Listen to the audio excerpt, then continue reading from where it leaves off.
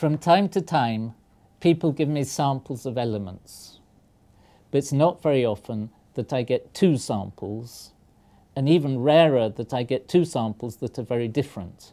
But with zirconium, I've had one sample which is big lumps of metal. This comes from a company that supplies large quantities of specialist metals to customers. The other sample is a very fine powder of zirconium, which was sent to me by a technician at St Paul's School in London. And I've given the powder sample to Neil to see what he can do with it. So Neil, what are you going to do with this powder? This sample is interesting, first of all, because it's relatively light. Zirconium is in the middle of the periodic table, and so although these look large lumps, they're not very heavy. Can I feel how heavy? Yeah. Zirconium has one particular application, which is it is used for cladding of nuclear fuel in nuclear reactors. These samples came from Russia, which specialize in making zirconium. In fact, you may have seen from some of my earlier videos, I have a vodka glass also made from zirconium. Well, it's not a glass, it's a vodka container, and when I need cheering up, I drink from it.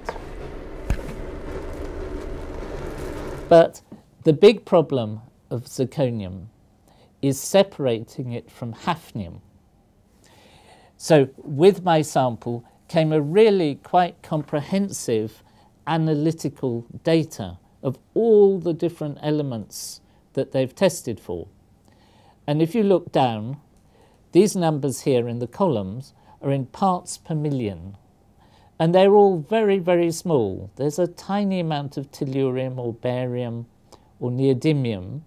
But when you get to hafnium here, it's got really quite a lot, 250 parts per million. And the reason why you need to purify the hafnium is because in nuclear applications, hafnium can absorb neutrons and therefore could spoil the behavior of the fuel in a nuclear reactor. It's hard to separate because hafnium and zirconium are in the same group of the periodic table and their chemical properties are very similar. When two elements have similar chemical properties, they're always hard to separate.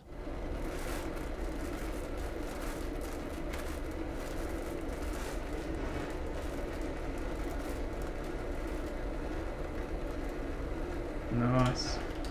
The fuel in a nuclear reactor is usually some form of uranium oxide, which cannot be made into nice rods. So you put them essentially into a can, rather similar to my vodka glass, but a long tubular can, which gives them the mechanical rigidity so you can lower them in and out of the nuclear reactor. The outer coating is made out of zirconium. The problem comes when things go wrong in the nuclear reactor, because at very high temperature, zirconium can react with the steam in the nuclear reactor. The steam comes from the water that is used to cool the reactor, and zirconium can extract the oxygen from water to make zirconium oxide and hydrogen. So you can generate zirconium oxide, which causes the fuel rods to start falling to bits, and at the same time hydrogen, which can mix with air and explode. And you will have seen pictures of exploding nuclear reactors, for example, Chernobyl, or more recently at Fukushima, because of this reaction between fuel, cladding, and steam.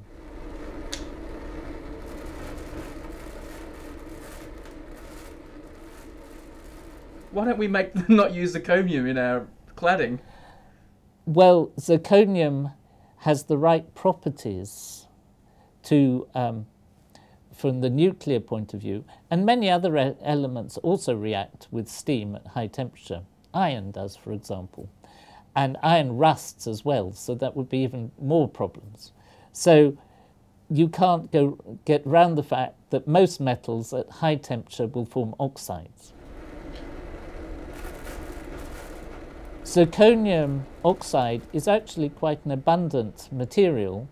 Apparently, there are some beaches in Australia, in the northern part, which are, the sand is mostly zirconia, so it's zirconium oxide.